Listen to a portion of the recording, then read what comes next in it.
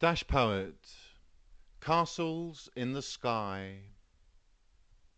I thought about time to write some froth.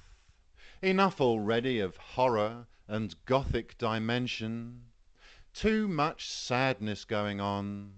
So happy thoughts and simple pleasure now the order of the day.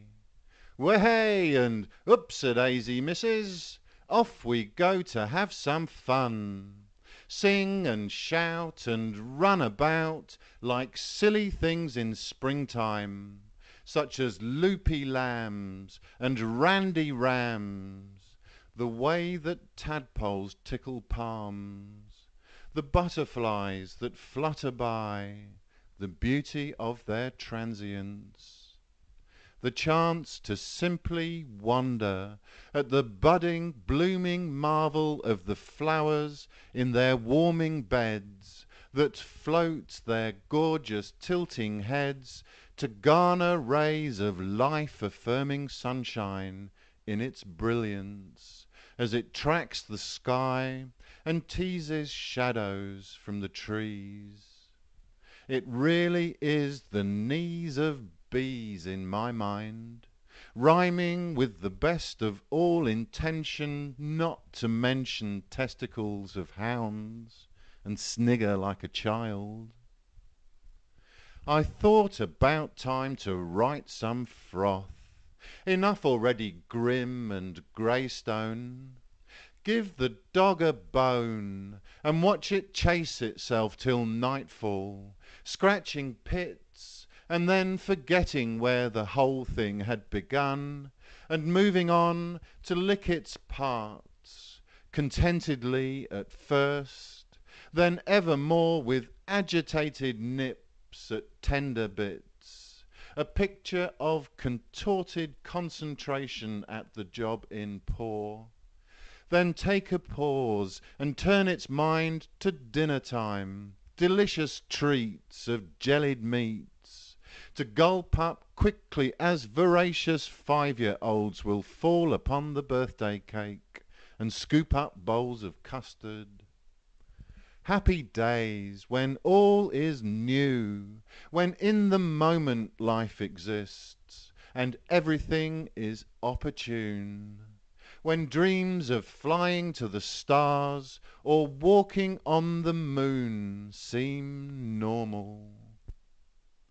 I thought about time to write some froth, enough already misery and mayhem on the streets, a time to sink the mind into the pleasures and the lighter side of sponge cakes, fizz and cookies dipped in sugar by your grandma on the lawn, as older folk regale you with the tales of their beginnings, as they slip into a stupor and then dribble down their chins, contented they have played their part in bringing joy into your heart, so warming cockles by the seaside, digging buckets full of sand and building castles in the sky, without the need to question why the procurator fiscal or the index of the markets should be down by more than 20 points, or what on earth that means to you,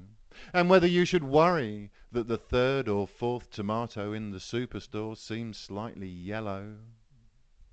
I thought about time to write some froth, enough already tears and sighs and sorrow, time to borrow images of frog and kissing princess dressed in flouncy gown and satin bows, and little boy with wooden nose that grows and grows and grows. Then picture scenes from Cartoon Town, where men ride horses upside down and carry nags upon their backs and feed themselves from sacks of field fresh oats and tinned spaghetti hoops, and then remember they are late for race day at the county fair. Or maybe picture piles of perfect diamonds, biscuit-sized and full of dazzling light, And then, but only if the image tickles you, imagine tubs of cold baked beans with someone else who sits and spends their day with juicy sauce up to their eyeballs. Or simply think about a joke that made you laugh out loud. Then form a picture in your mind of all the people in your life you love the most. Cook scrambled eggs and buttered toast and smile.